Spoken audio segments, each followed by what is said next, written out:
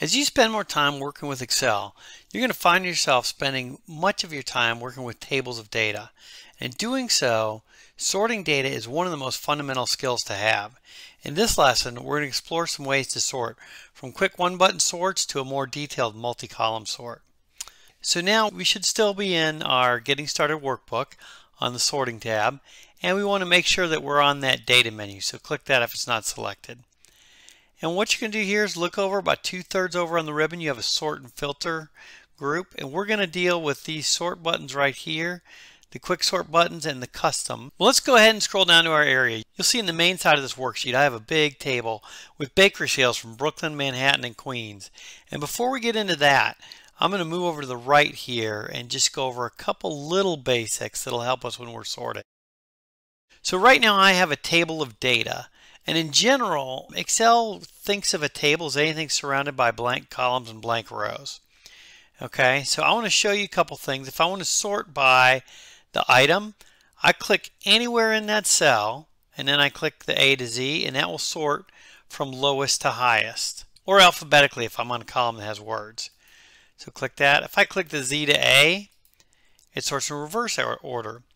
Now if I go over to the sales column, that also lets me sort lowest to highest or highest to lowest. And let me go over to the order column and I'll sort that again.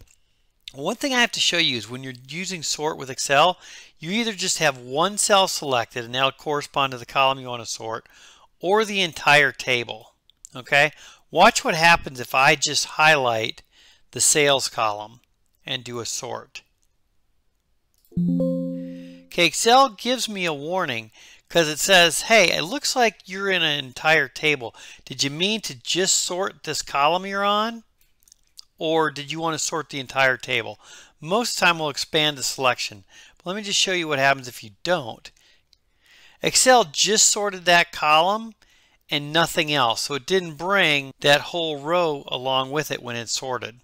I'm going to do Control Z just to undo that. So again, it's very important when you're going to sort, just click on one cell in the table or the entire table. So now we're back on our main table. So let's just say that we want to sort this table by items. Okay, so again, I can click anywhere in this table as long as I'm in the item column, and when I click A to Z, it'll sort it alphabetically, and Z to A in reverse. That's kind of interesting, but it doesn't really help us figure anything out. What if we sorted by revenue? That's how much money we made every day. I'll click A to Z, and that's lowest to highest, and then I'll go Z to A. So the most items sold were cakes in the Manhattan store on Sunday, March 10th. That's useful, but all the stores are kind of mixed in together and the dates are all over the place. I can't really see any kind of pattern here or anything. Well, here's where we have to get away from just the quick one-button sort and go to the custom sort dialog box. I'll go ahead and click that. Now this box is a little different, and the first thing I want to talk about is over on the right where it says My Data Has Headers. If that's checked, you should see column headers in your sort by box. This corresponds to revenue. Okay, if I uncheck that, then it will actually include those column headers in the sort.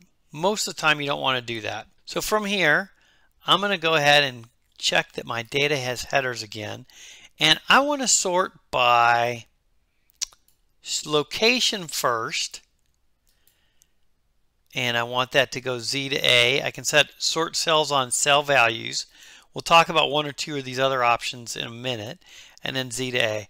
Now if I want to sort on something else beyond location, maybe I want to do revenue.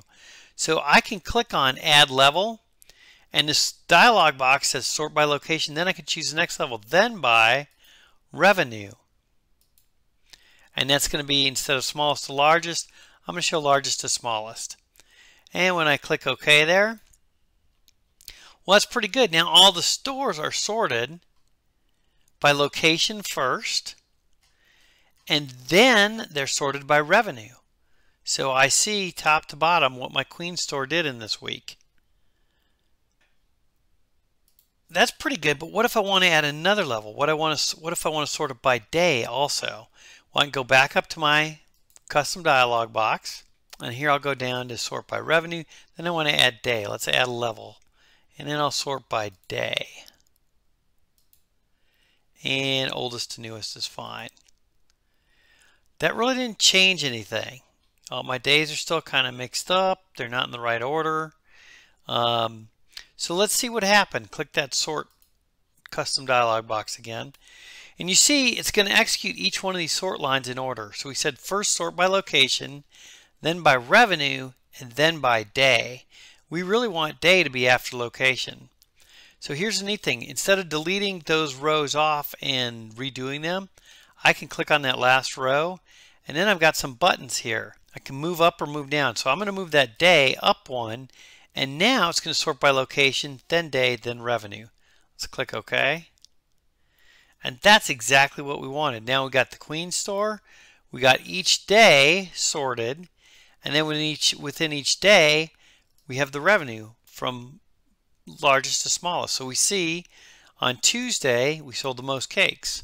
On Wednesday we sold the most cakes. On Thursday we sold the most cakes. Kind of getting a pattern here. So that's about all there is to the quick sort buttons and the custom sort, but I do want to show you one other thing here. Let me click on my order and sort that. And you'll see some of my items are colored. I just wanted to show you guys how Excel sorts by color. So I'll go ahead and click sort.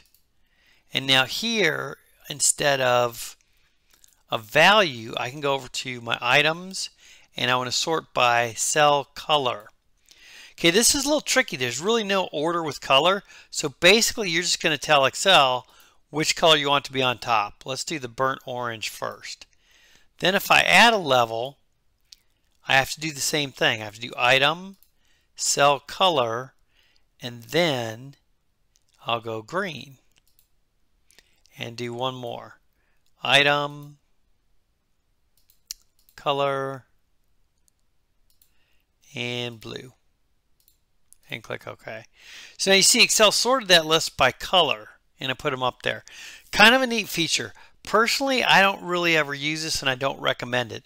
Anytime you're going to color a cell, it'll usually correspond to a value in another column, and it's better just to sort that column outright. The last thing I want to tell you about sorting is you might have seen it a little bit, but I've got an order column here. Now, I typically add an order column to every table I work with, and it's just a sequential number 1, 2, 3, 4, 5 all the way to the last row. And the reason I do it is we've done a bunch of sorting here today, and I don't remember what order these things were in before we started. So if I have that order column put in place before I ever start doing sorting or filtering, then I can always come back to the order column and sort it. My table's in the original order that I sorted it on. All right, well that's it for sorting.